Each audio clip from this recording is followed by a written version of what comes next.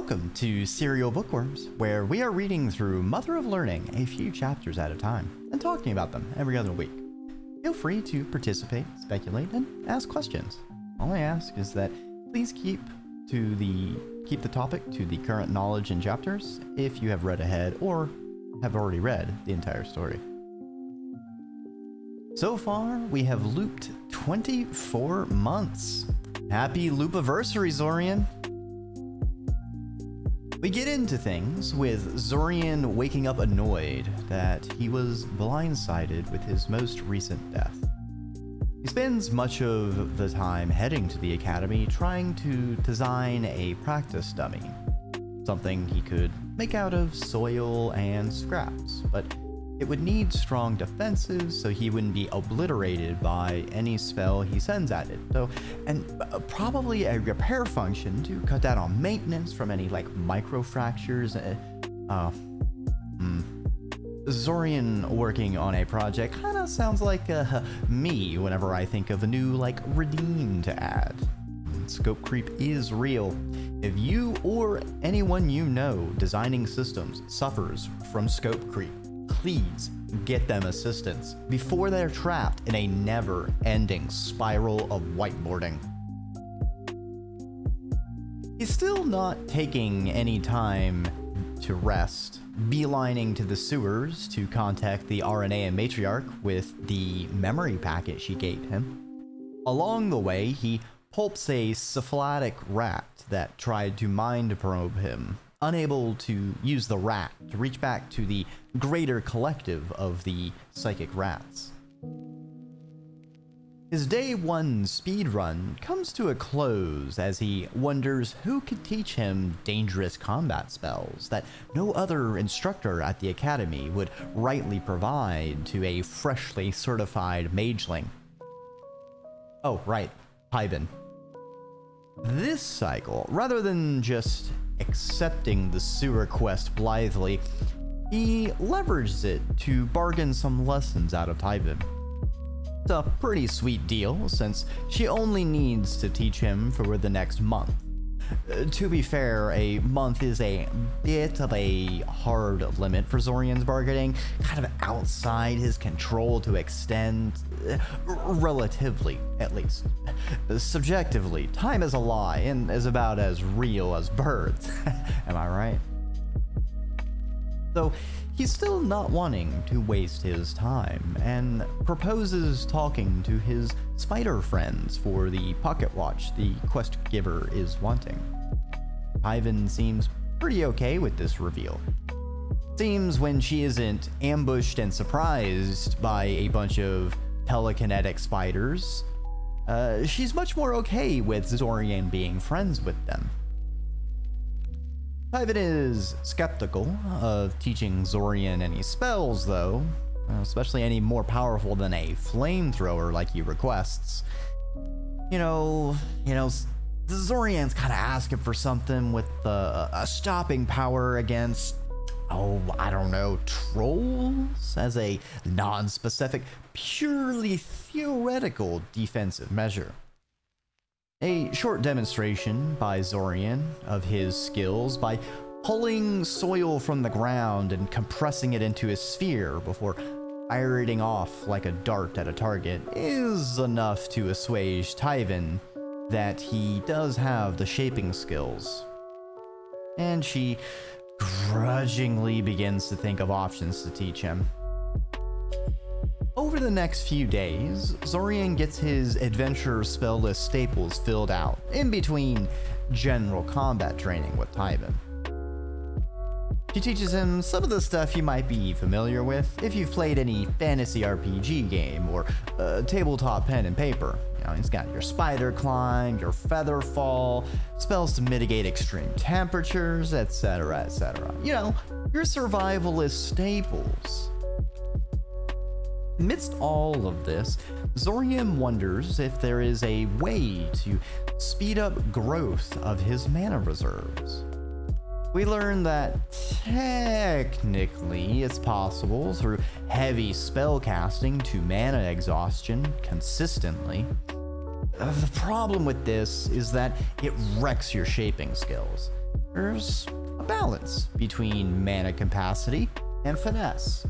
The higher a mage's magnitude, the more difficult to find spellcasting is, with most spells being for magnitude 8 to 12, where Zorian's natural capacity rests in the low end of, he'll have no issues. Zorian, though, does bring up a hypothetical magnitude 60 person. The capacity Zorian once roughly calculated Zack to possibly be at. Apparently, such a person would take years, maybe even a decade, to gain even the basic amount of proficiency in spellcasting, which does seem to fit Zack's profile, as he struggled mightily until the time loop, which has given him ample time to catch up. There's also the poisoned pill that is ambient mana, whose absorption can be used for a quick boost, but is toxic for prolonged or frequent use. Mages have been known to become incredibly ill or suffer from permanent mental afflictions. Later, Zorian, Tyven, and co. head into the sewers and have a chat with the Aranea. Describing the man and the pocket watch, the matriarch realizes she recognizes who it is. A person who is not simply a clumsy adventurer. He's actually part of the invasion, and the watch does more than keep time. Speaking to Zorian privately through a mind bridge while speaking out the other side of her mandibles? You didn't really even be speaking out the other side of her mandibles if she's using a sound illusion to project speaking to the party publicly while also simultaneously speaking with her mind. You know what? I think we're getting lost in the webs here. Roll that back. Let's continue on. Spear of Resolve instructs Zorian to gather some information about the person who gave them the quest and try to shake hands with them so they can use these variety of tidbits to divine and track down the person once he goes home, or perhaps makes contact with the invaders elsewhere. While waiting for the watch to be fetched, Tyven is curious as to why the spiders would be attacked, as they seem quite pleasant. Amidst their dialogue, our list of sapient beings gets a couple additions and mentions of dragons, lizard persons, and various monster clans forming pacts and trading with nations tacked on. Seems this world has a little bit more than just humanoid and spideroid. No, arachnid would probably be a better term, creatures. But the Aranea in particular have had a long and beneficial relationship with the humans in Syoria. Deals with the humans who first settled there helped advance Aranean magic to new heights, and then those spiders eventually left the web to establish their own, spreading knowledge throughout the continent. On the way to deliver the watch, Zorian whiles away the time trying to figure out how to use the magic pocket watch to no avail, until he applies the object divinations he had been learning from Haslush. Unfortunately, it is an incomprehensible interface of dials and sigils. There's always the next restart to snag and disassemble this pocket watch. Returning to the matriarch later so she can divine and track down the quest giver, we get confirmation that the invaders are from the Ulquan Ibasa. The reason for the invasion is a bit mixed. That's one part a bit of revenge for being exiled, but another part thinking Eldamar has been weakened after the Splinter Wars and Weeping wiped out so many battle mages. However, the invasion isn't a conquering one. Couldn't have been, factoring in the time loop, as there's been groundwork and other attacks in the dungeon area leading up to the big attack during the summer festival, but the planetary alignment is important as part of the attack. In addition to the demons the invasion wants to unleash, which we've learned haven't made an appearance for the same reason angels seem to be cut off from the time loop, they want to summon a primordial. In addition to being a pretty neat word, we get a wham line to drive home exactly how dangerous a primordial is. Zorian goes white and describes such an event would leave a lifeless crater where Scioria used to be. Ooh, these primordials sound like a very big deal. Apparently, the summoning is being done by the Esoteric Order of the Celestial Dragon, also known as the Cult of the World Dragon. Ah, jeez. Now, ain't that a puffed up, pompous name for an organization like I ain't ever done seen before? The worst part is, due to both of those things, the demon and the primordial summoning being outside the loop, Zorian and the Aranea can't really work on countermeasures to it happening. Zorian is introduced to his new mind magic teacher, enthusiastic seeker of novelty. Seems the little hyper spider, speaking a mile a minute, will be helping him now that he knows enough that a master telepath like Spear of Resolve doesn't need to be around to guide him. Zorian asks the matriarch if novelty has an off switch, to which the matriarch simply projects feelings of amusement at him. We get a just great summary of Novelty's personality. Basically a spider Kyriel. Adorable. We have a bit of cultural exchange with Novelty, exclaiming in wonder over human tools such as glass, but there's one line in particular I can't let slide because it's basically how I would describe computers. You take rocks and stuff, perform complicated rituals on them, and turn them into these wondrous creations. Yeah, we do some pretty crazy things to rocks, I'd say. As long as y'all don't make them think. Biggest mistake you could ever do. We get some more fun characterization of the ancient Ecosans and how they developed the magic system. Namely, as colonizers, they copied and or stole the magic from various peoples and creatures on the continent, adapting it to their structured magic system. Zorian is eager to learn about psychic attack / defense and goads Novelty into testing his magic mental defenses against Aranean telepathy skills. And he's crushed handily as a result. Seems no matter how good of a shell he puts up around his mind, Novelty points out the spell doesn't give him any feedback or senses of her probes. And now that she describes the cracks in his defense, it's almost like they're mistakes in the spell boundary. Something shored up by casting more perfectly. The ghost of Zvim past haunts Zorian, and he feels a chill thinking about the specter. In a completely non-random jump later, Zorian arrives for his loop-mandated suffering session with Professor Zvim. His current task was igniting thin sticks within a bundle of many without damaging any of the others than his target.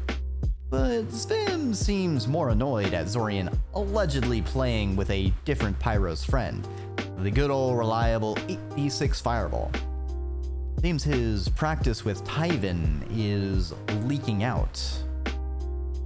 Zvim, as always displeased with students rushing ahead with shoddy foundations, instead gives Zorian a special deck of cards with various pictures on them. His task? Burn exactly the image on the card. The twist: the cards are made with sigils that disperse mana. So Zorian has to quickly craft a large amount of mana, a perfect shape, and releasing it all at once. Yeah, he does not have any success. With Zvim ramping up the frequency of mentoring sessions, Zorian visits Professor Ilsa early in the loop, but this time it's to try and wheedle the teleport spell out of her. To do this, he demonstrates everything he has learned in the past 2 years. His shaping skills mastered, subjects he's studied, magic objects he's crafted himself, and any questions she throws at Zorian, he's prepared. If not with a perfect parry, then at least an acceptable answer. Ilsa is suitably impressed. She offers to take over mentorship from Zvim, in addition to teaching him advanced illusion, alteration, animation, and conjuration. A bit of dimensionalism thrown in, if Zorian is good enough with the others. And then he'll be taught teleport. Of course, the cost to all this is he will have to sign an apprenticeship contract and take over as class representative from Ecosia. Zorian is a little bit curious at the list of disciplines, and it turns out these are all the ones that Ilsa has specialized.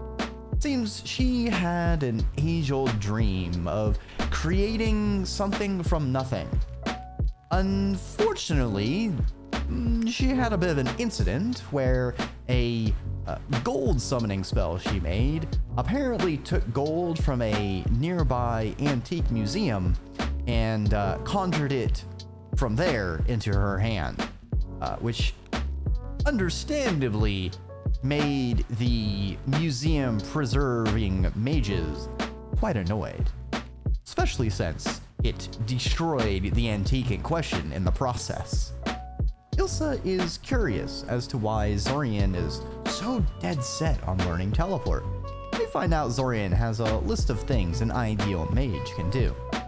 He can make a force field, create a magic item, produce a fireball, repair broken objects, turn invisible, and teleport. Invisibility being, of course, quite illegal. So Zorian is looking into outside school sources to acquire that particular ability. As the loop progresses, the RNA matriarch seems to appear more and more agitated to Zorian, though she never answers him when he probes. She insists about finding the third time traveler. They lay out plans for the next restart to shake things up in a big way that is impossible for the third looper to ignore. We open into the next loop, and this time it seems Zorian is bringing Kyriel with him on the train. We get some cute scenes of Zorian and Kyriel byplay, which ends up being helpful as a conversation starter with someone at the arrival platform regarding little sisters. And Zorian opens with Operation Just Fucking Make Shit Up. This time, instead of spiders, he's starting rumors about the cult of the world dragon threatening to summon an army of demons on the day of the planar convergence. When he makes contact with the Aranea, he has another gift to go with the matriarch's memory packet, a telepathic relay he has inscribed onto some discs. Turns out to have been a fool's move, as he must have accidentally signed up for an on-call list. The matriarch wakes him up in the middle of the night. Dang it, Zorian, you have got to turn your phone off when you're off shift. Or at least in this case, you need to build an off button into your phone. You know what, Zorian? You kinda did this to yourself, buddy. Despite all the balls that it looks like are being put in the air for juggling, Zorian is still finding time for those near him. He's shopping around for supplies to teach Kyriel magic.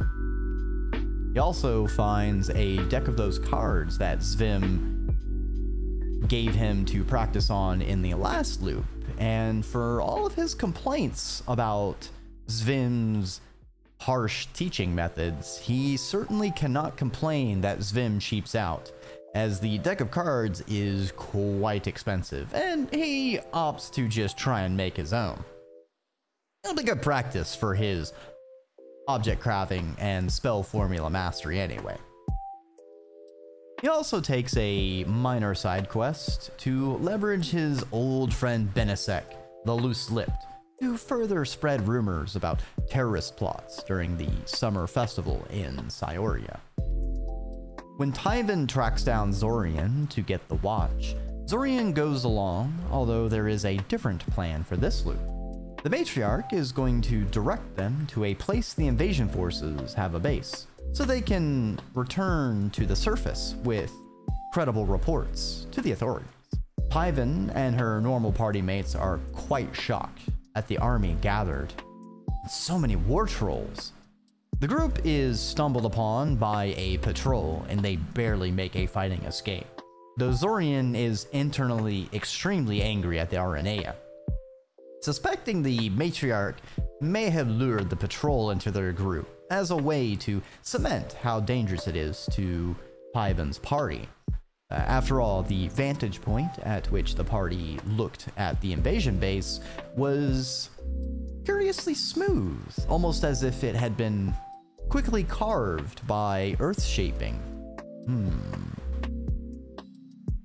During his chat with Spira Resolve that evening, we learn of a further twist being introduced into this loop.